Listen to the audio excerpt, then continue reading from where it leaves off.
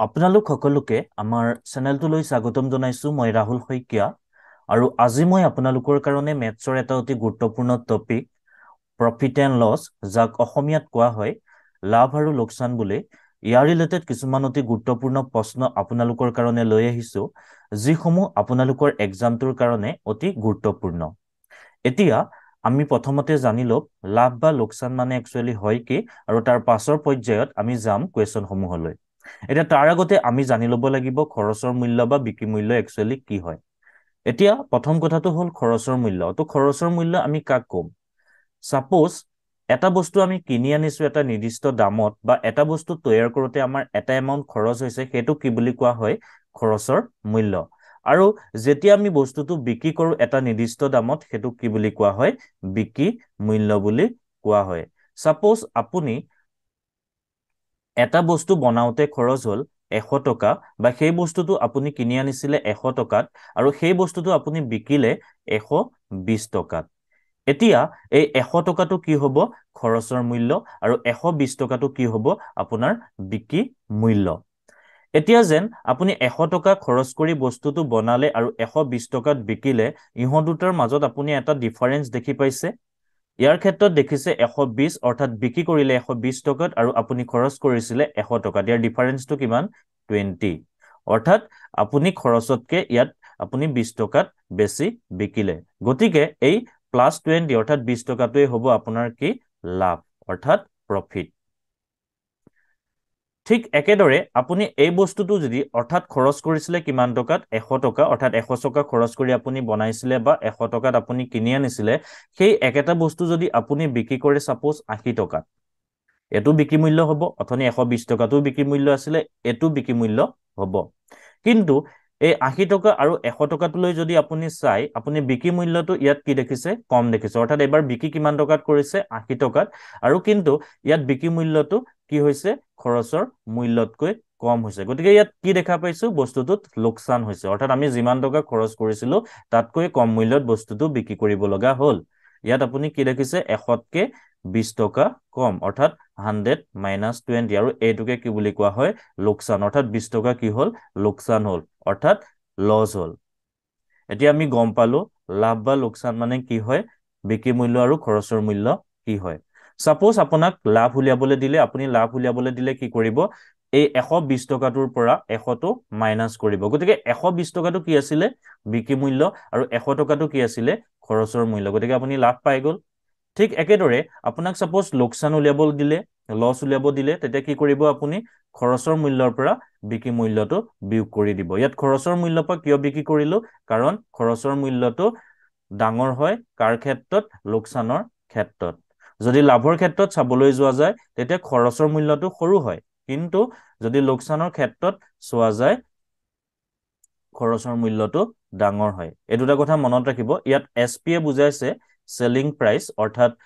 selling price বিক্ৰী মূল্য আৰু সিপিএ বুজাইছে ক্ৰছ প্ৰাইস খৰচৰ মূল্য ঠিক একেদৰে ইয়াত সিপিএ বুজাইছে কি তোমাৰ খৰচৰ মূল্য আৰু এছপিএ বুজাইছে বিক্ৰী মূল্য অৰ্থাৎ selling price in case of profit কেতিয়া প্ৰফিট হ'ব আমি গম পালো প্ৰফিট হ'বলৈ হলে বিক্ৰী মূল্যটো ডাঙৰ হ'ব লাগিব ইয়াত যদি মই লিখো তেতিয়া এছপি কি হ'ব গ্ৰেটাৰ দেন হ'ব সিপিতকৈ অৰ্থাৎ সেলিং প্ৰাইসটো বিক্ৰী মূল্যটো কষ্ট প্ৰাইস খৰচৰ মূল্যতকৈ ডাঙৰ হ'ব তেতিয়াহে আমি কি পাম প্ৰফিট পাম ঠিক একেদৰে কেতিয়া লছ হ'ব যেতিয়া লছ হ'ব আমি জানিলো যে খৰচৰ মূল্যটো যদি ডাঙৰ হয় ইয়াত খৰচৰ মূল্য কি অৰ্থাৎ কষ্ট প্ৰাইসটো হৈছে সিপি অৰ্থাৎ সিপি যেতিয়া গ্ৰেটাৰ দেন হ'ব এছপিতকৈ তেতিয়া আমি কি গম পাম যে বস্তুটোত লোকসান হৈছে বা লছ হৈছে ইয়াত দুটা ফৰ্মুলা দিয়া আছে এইকেইটা মনত ৰাখিব পাৰে মই এইকেইটা বুজাই যাওঁতে কৈ যাম তেতিয়া আপোনালোকৰ সহজতে বুজিব পাৰিব গতিকে আমি মেইন কথাকেইটা লাভ লোকসান একচুৱেলি কি হয় এই কথাখিনি গম পালো এতিয়া আমি কুৱেশ্যনলৈ আহিছো কুৱেশ্যনসমূহ কি আনিছো আপোনালোকৰ কাৰণে এটা চাব কুৱেশ্যন নম্বৰ 1 কি কৈছে এজন মানুহে এটা বস্তু 300 টকাত কিনি 900 টকাত বিক্ৰী কৰিলে লাভ বা লোকসান কিমান হ'ব এটো আমি চাইয়ে ক'ব পাৰো যে লাভ হৈছে নে লোকসান হৈছে অৰ্থাৎ ইয়াত যদি আপুনি ভালদৰে চাই এজন মানুহে এটা বস্তু কিনি আনিলে অৰ্থাৎ কিনি আনিলে মানে কি বুলি কৈছিলো খৰচৰ মূল্য অৰ্থাৎ কষ্ট প্ৰাইস খৰচৰ মূল্যটো মই সিপি বুলি ধৰিছো সিপি কিমান 300 আৰু সেই বস্তুটো কিমান টকাত বিকিলে অৰ্থাৎ সেলিং প্ৰাইচটো কিমান হ'ব বিক্ৰী মূল্যটো সেলিং প্ৰাইচ বুলি কোৱা হয় কিমান হ'ব 900 গতিকে ইয়াত আমি কি দেখিছো যেটো খৰচৰ মূল্য হেতু বিক্ৰী মূল্যতকে কম অৰ্থাৎ বিক্ৰী মূল্যটো ডাঙৰ ইয়াত এসপি কি হয় গ্ৰেটাৰ দেন সিপি তকে গতিকে ইয়াত কি হৈছে আমি দেখা পাইছো লাভ হৈছে লাভ মিন্স প্ৰফিট হৈছে গতিকে কিমান টকা প্ৰফিট হৈছে হেতু কৰিবলৈ আমি কি কৰিম ডাঙৰটো পা সৰুটো মাইনাস কৰিম যদি লাভ হয় কোনটো ডাঙৰ হয় এসপি টো ডাঙৰ হয় অৰ্থাৎ বিক্ৰী মূল্যটো ডাঙৰ হয় গতিকে লাভ কিমান হ'ব লাভ উলিয়াবলৈ আমি কি কৰিম সেলিং প্ৰাইচ অৰ্থাৎ বিক্ৰী মূল্যৰ পৰা ক্ৰছ প্ৰাইচটো খৰচৰ মূল্যটো বিয়োগ কৰি দিম 300 কিমান পাম 600 অপচন এটো কাৰেক্ট হ'ব বুজি পালে কেনেদৰে উলিয়াব লাগে এতিয়া আমি ইয়াৰ পাছৰ কোৱেশ্চনটো লৈ যাম কোৱেশ্চন নম্বৰ 2 কি কৈছে কোৱেশ্চন নম্বৰ 2 ৰমেনে এখন গাড়ী 5 লাখত কিনি 4 লাখ টকাত বিক্ৰী কৰিলে সম্পূৰ্ণ প্ৰক্ৰিয়াটোত লাভ বা লোকসান হ'ব অৰ্থাৎ Ramen purchased a car for 5 lakhs and sold it for 4 lakh find profit and loss in this transaction ৰমেনে এখন কাৰ কিমানত পাৰচেজ কৰিছিলে 5 লাখ টকাত আৰু সেইখন কিমান টকাত বিক্ৰী কৰিলে 4 লাখ টকাত এটা প্ৰফিট এণ্ড লছ আমাক সুধিছে এটা ইয়াৰ ক্ষেত্ৰত আপুনি দেখা পাইছে ৰমেনে গাড়ীখন কিমান টকাত কিনিলে 5 লাখ টকাত কিনিলে অৰ্থাৎ 5 লাখ টকাটো কি হ'ব খৰচৰ মূল্য অৰ্থাৎ কষ্ট প্ৰাইচটো আমি কিমান পালো 5 লাখ আৰু বিকিলে কিমান 4 লাখ অৰ্থাৎ সেলিং প্ৰাইচটো আমি কিমান পালো সেলিং প্ৰাইচটো হৈছে 4 লাখ এতিয়া যদি দুইটাৰ ক্ষেত্ৰতে ভালদৰে চাই আপুনি ক্ৰছ প্ৰাইচটো অৰ্থাৎ খৰচৰ মূল্য 5 লাখ আছিল বিক্ৰী মূল্যটো হ'ল কিমান 4 লাখ ইয়াত কি দেখিছে সিপি খৰচৰ মূল্যটো ডাঙৰ কাটকে এসপিতকে অৰ্থাৎ খৰচৰ মূল্য কাটকে ডাঙৰ এসপিতকে গতিকে ইয়াত কি হৈছে লোকসান হৈছে গতিকে এতিয়া আমি লোকসানটো কেনেদৰে উলিয়াম লোকসান উলিয়াবলৈ আমি কি কৰিম অৰ্থাৎ লোকসান মানে হৈছে লছটো যদি আমি এনেদৰে লিখো কি হ'ব ইয়াত কোনটো ডাঙৰ সিপি টো ডাঙৰ খৰচৰ মূল্যটো সিপি মাইনাস কৰি দিম এসপি ৰ পৰা গতিকে সিপি কিমান 5 লাখ এসপি কিমান 4 lakh which is equal to 1 গতিকে 1 লাখ হ'ব এবোৰ মুখতে কৰিব পাৰি জাস্ট মই বুজিবৰ কাৰণে অকমান এক্সপ্লেইন কৰি দিছো ইয়াৰ পাছৰ কোৱেশ্চনটো চাম এতিয়া আমি কোৱেশ্চন নম্বৰ 3 কি দিয়া আছে কোৱেশ্চন নম্বৰ 3 এজন ব্যক্তিয়ে এখন সাইকেল 450 টকাত কিনি বিশেষ অসুবিধাৰ কাৰণে 350 টকাত বিক্ৰী কৰিলে তেখেতৰ শতকৰা লোকসান এবাৰ আমাক পাৰ্চেন্টেজত উলিয়াব কৈছে লোকসানটো কি কৈছে এজন ব্যক্তিয়ে এখন সাইকেল 450 টকাত কিনিলে গতিকে মই কৈছিলো কিনা বা বস্তুটো তৈয়াৰ কৰোতে খৰচ কৰাৰ মূল্যটো কি বুলি কোৱা হয় কষ্ট প্ৰাইচ বা খৰচৰ মূল্য গতিকে খৰচৰ মূল্য কিমান সিপি বুলি ধৰিছো খৰচৰ মূল্যটো কিমান হৈছে 450 হল কিনি বিশেষ অসুবিধাৰ কাৰণে 350 টকাত বিক্ৰী কৰিলে অৰ্থাৎ সেলিং প্ৰাইচ বিক্ৰী মূল্যটো কিমান দিয়া আছে 350 টকা অৰ্থাৎ সেলিং প্ৰাইচটো কিমান 350 এতিয়া শতকৰা লোকসান উলিয়াব লাগে তো শতকৰা লোকসান কেনেদৰে উলিয়াম যেতিয়া শতকৰা লোকসান উলিওৱাৰ কথা কয় আপোনালোকে এটা কথা মনত ৰাখিব এই তলত এটা ভ্যালু বহাব লাগে সেইটো সদায় হ'ব কষ্ট প্ৰাইচ অৰ্থাৎ খৰচৰ মূল্য সদায় তলত বহিব আৰু লাভ বা লোকসানটো ওপৰত বহিব ইয়াৰ ক্ষেত্ৰত কি হৈছে কিনিছিলে কিমান খৰচ কৰিছিলে 450 টকাত বিকিলে কিমান 350 টকাত গতিকে ইয়াত কোনটো ডাঙৰ কষ্ট প্ৰাইচটো ডাঙৰ কাটকে সেলিং প্ৰাইচতকে গতিকে ইয়াত কি হৈছে লোকসান হৈছে কাৰণ খৰচৰ মূল্যটো বিক্ৰী মূল্যতকে ডাঙৰ গতিকে লাভ বা লোকসানটো কিমান হ'ব লোকসান হৈছে লছ মই এল বুলি লিখিছো লছটো কিমান হ'ব কষ্ট প্ৰাইচ মাইনাস কৰিম কষ্ট প্ৰাইচ কিমান 450 টকা বিয়োগ কিমান হ'ব সেলিং প্ৰাইচটো কিমান 350 অৰ্থাৎ বিক্ৰী মূল্যটো 350 টকা যেটো কম গতিকে ইয়াৰ পৰা আমি কিমান পালো 100 লছ কিমান টকা হ'ল 100 টকা এই লছ যেন হ'ল 100 টকা হেতু লছটো সদায় ওপৰত বহাব লাভ বা লোকসান ওপৰত আৰু কষ্ট প্ৰাইচটো সদায় তলত ইয়াৰ লগত কি কৰিব 100 এটা 100% এটা পূৰণ কৰি দিয়ক যেনেকুৱা পাৰ্চেন্টেজে উলিয়াবলৈ নিদিয়ক love and লোকসানত profit and লছত cross price অৰ্থাৎ খৰচৰ মূল্য সদায় তলত আহিব ঠিক আছে তো কষ্ট প্ৰাইচটো কিমান হ'ব ইয়াত 450 ওপৰত কিমান হ'ব 100 into 100% এটুক যদি আমি অকমান সলভ কৰো এই শূন্যটোৱে গল 5 10 কেবাৰ যাব দুবাৰ 5 কেবাৰ যাব 9 বাৰ which is equal to কিমান ওপৰত আহিলে 200 তলত আহিলে কিমান 9 যদি আমি 9 এ 200 ক কৰো কেবাৰ যাব 9 এ 200 ক কৰিলে 9 বাৰ দিছো 9 বাৰ না যায় 20 20 বাৰ দিলে কিমান যাব 18 180 বেছি যাব 22 বাৰ দিছো 2 নং 18 8 কৰিলে 1 2 নং 18 19 198 অৰ্থাৎ যদি আমি 9 বাৰ দিওঁ তেতিয়া কিমান হ'ব 198 সৰি 9 বাৰ নহয় 22 বাৰ দিওঁ 9 আমি 22 বাৰ দিলো কিমান হ'ল 198 তলত কিমান আহিলে 2 গতিকে এটোক আমি কেনেদৰে পাতিব পাৰো এটোক আমি এনেদৰে পাতিব পাৰো কিয়ে ভাগ কৰিছো 9 গতিকে হেতু হ'ব তলত আৰু কেইবাৰ গৈছে হেতু হ'ব ফ্ৰন্টত বাকি কিমান থাকিলে হেতু হ'ব ওপৰত দে সৰি এটো দে নহয় পাৰ্চেন্টেজ অৰ্থাৎ 22 সমস্ত 9 ভাগৰ 2% অপচন কোনটো কাৰেক্ট হ'ব অপচন এ টো কাৰেক্ট হ'ব গতিকে আমি শতকৰা লোকচানটো কিমান পালো 22 সমস্ত 9 ভাগৰ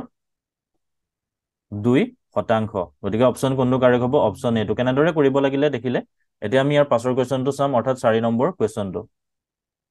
কোৱেশ্চন নম্বৰ 4 কি দি আছে নিৰ্ণয় কৰা বিক্ৰী মূল্য যেতিয়া খৰচৰ মূল্য 80 টকা আৰু শতকৰা লাভ হ'ব 20% fine SP when CP is 80 and gain is 20% gain means লাভ 20% হেতু কৈছে প্ৰথমতে আমি লিখি লওঁ কি দি আছে আমাক উলিয়াব লাগে কি এছপি টো আমি উলিয়াব লাগে এছপি means selling price উলিয়াব লাগে cost price কিমান দি আছে অৰ্থাৎ খৰচৰ মূল্য কিমান দি আছে 80 আৰু gain percentage কিমান দি আছে gain percent আমাক দি আছে 20% অৰ্থাৎ লাভ এটো শতকৰা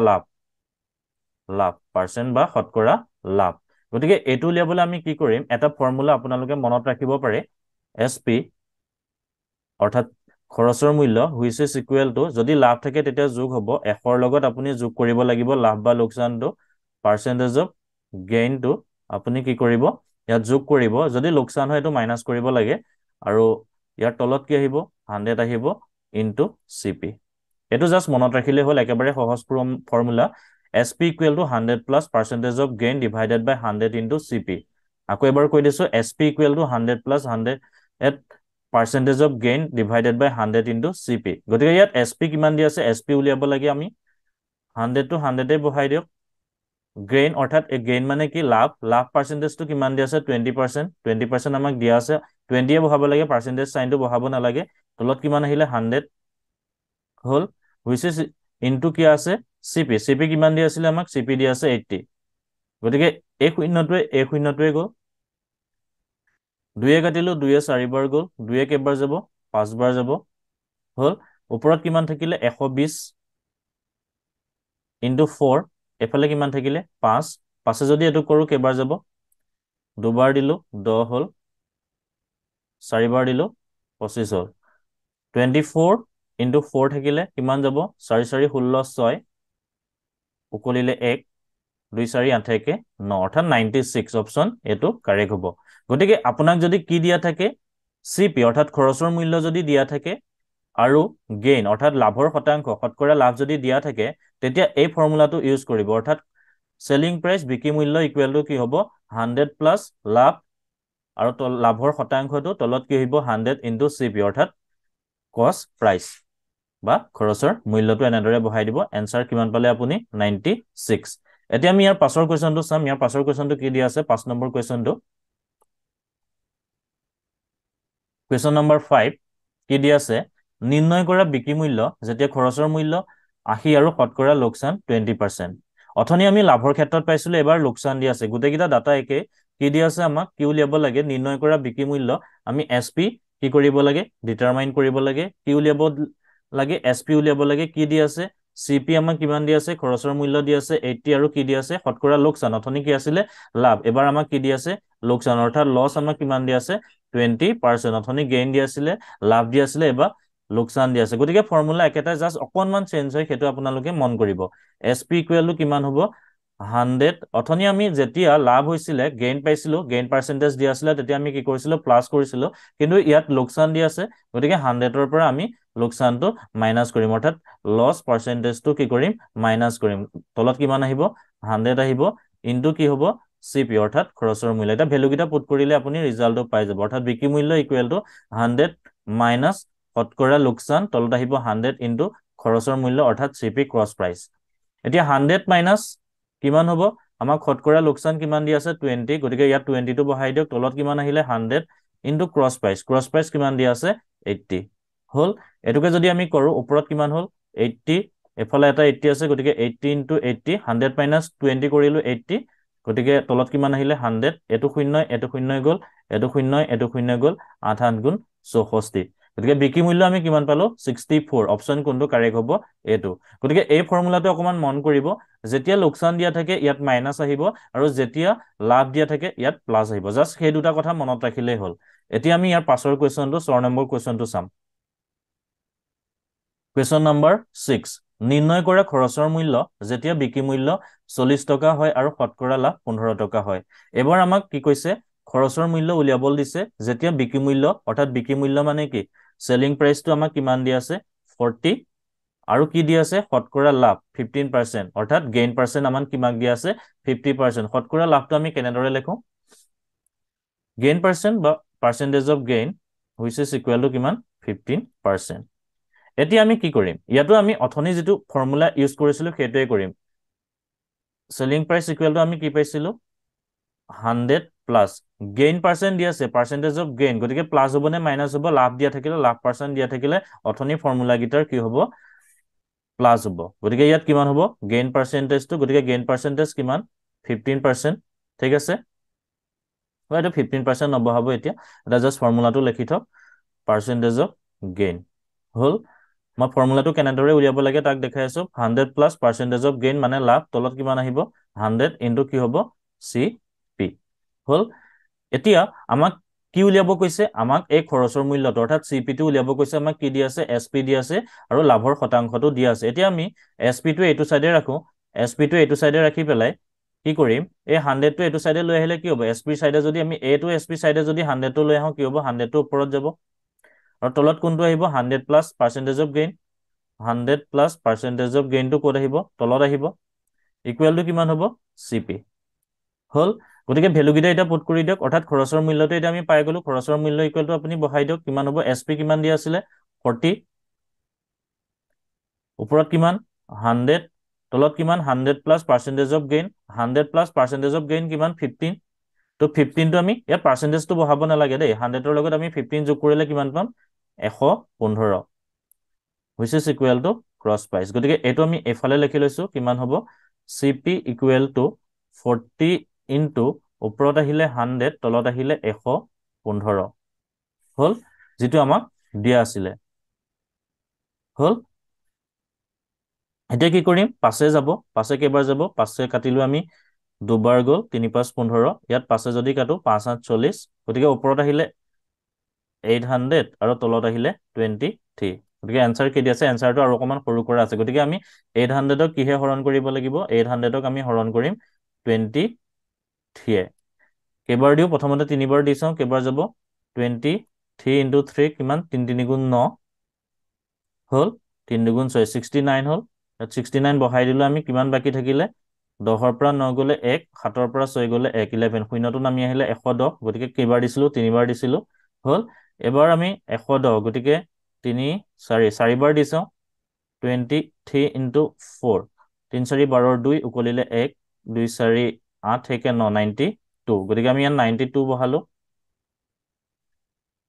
3 4 12 2 উকলিলে 1 2 4 8 হেকে 9 92 গতিকে কিমান আহিব 10 পৰা 2 গলে 8 তাৰ পৰা ইয়াত কেবাৰ দিছো চাৰিবাৰ দিছো 10 পৰা 2 গলে 8 ইয়াত কিমান থাকিলে 10 থাকিলে 1 18 গতিকে আমি দশমিক যদি দিও ইয়াত আহিব 0 এবাৰ কেবাৰ দিও 23 কেবাৰ দিম 23 যদি আমি 7 বাৰ দিও কি হ'ব 3 7 21 ৰ 1 উকলিলে 2 2 7 14 15 16 161 গতিকে 2 7 14 15 16 ঠিক আছে 161 গতিকে ইয়াত কিমান আহিলে 9 আহিলে এফালে কিমান আহিলে 7 1 19 ইয়াত কেবাৰ দিছিলো আমি 7 বাৰ দিছিলো 190 190 ক আমি কেবাৰ দিব লাগিব 8 বাৰ দিব লাগিব গতিকে কিমান হ'ব आंसरটো 34.78 অপচন কোনটো কাৰেক্ট হ'ব অপচন এ টো কাৰেক্ট হ'ব গতিকে আপোনালোকে গম পালে কেনেদৰে কৰিব লাগে